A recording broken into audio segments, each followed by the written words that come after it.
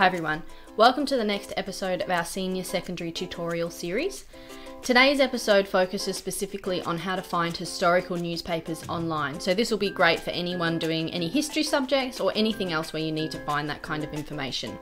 So here we are at the State Library website, which is just up here, slv.vic.gov.au, and we're going to click on the Search and Discover tab, which is your one-stop shop for research. If you're on an iPad, make sure it's in landscape mode. Scroll down, you can see the catalogue, the digital image pool, the research guides, and the databases. So the database we're going to focus on today is ProQuest. Click on ProQuest. It's going to ask you to sign in. In order to be a member, all you have to do is click up here, click register, fill in the information, you get a text message to your phone. It only takes a couple of minutes and they'll text you your barcode number. Log in.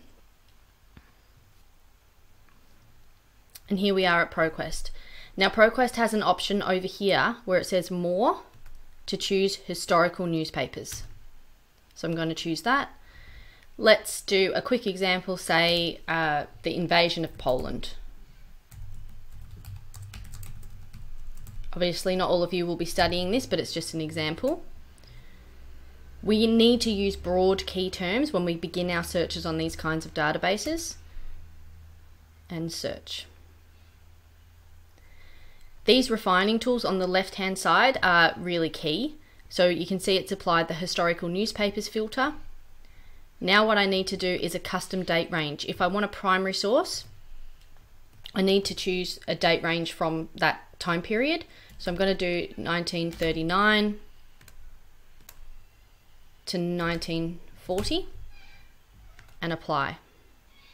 I can also see there's other filtering options down here which you can explore, like by location, and if you go more filters there's some options to choose the kind of newspaper that you want to look at. So let's have a look at this one as an example. Germans think Soviet will enter Poland in a few days, and I can see that the newspaper is from 1939.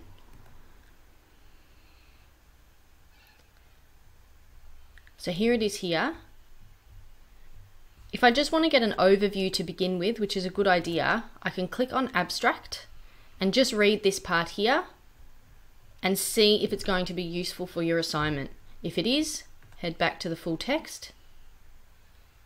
Read over the article. So this article is telling us about one of the key events that led to the beginning of World War II, which is absolutely fascinating to read and get perspectives from the people from the actual time period, obviously. That's going to help you have a much deeper understanding of the issue for all your assignments and your SACs and just yourself and your general knowledge.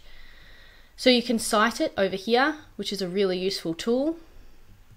You can download it, you can email it to yourself. Sometimes I like to just go through all the different articles, and as I find ones by reading their abstract that I think are useful, I'll email them to myself and then I'll have a good read through all of them in one sitting at a different time.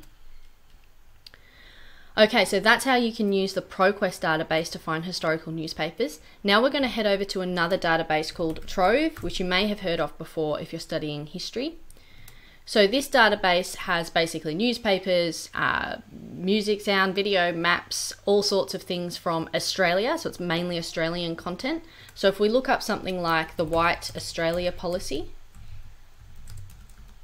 and click search, you can see we've got books, pictures, digitized newspapers, etc., all about that topic.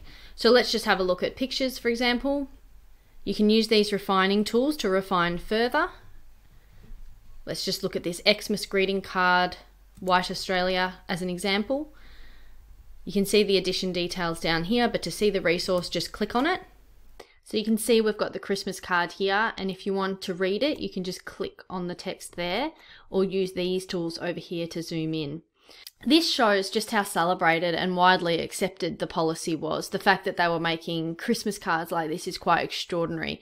And it also perhaps helps us understand why it took so long for Australia to dismantle the policy, because as you can see here, it's so well ingrained into society.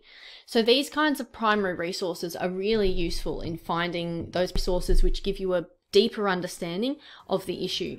So I hope you can use these tools and strategies to find more information about the topics you need, and I hope to see you at the next tutorial. Thanks everyone.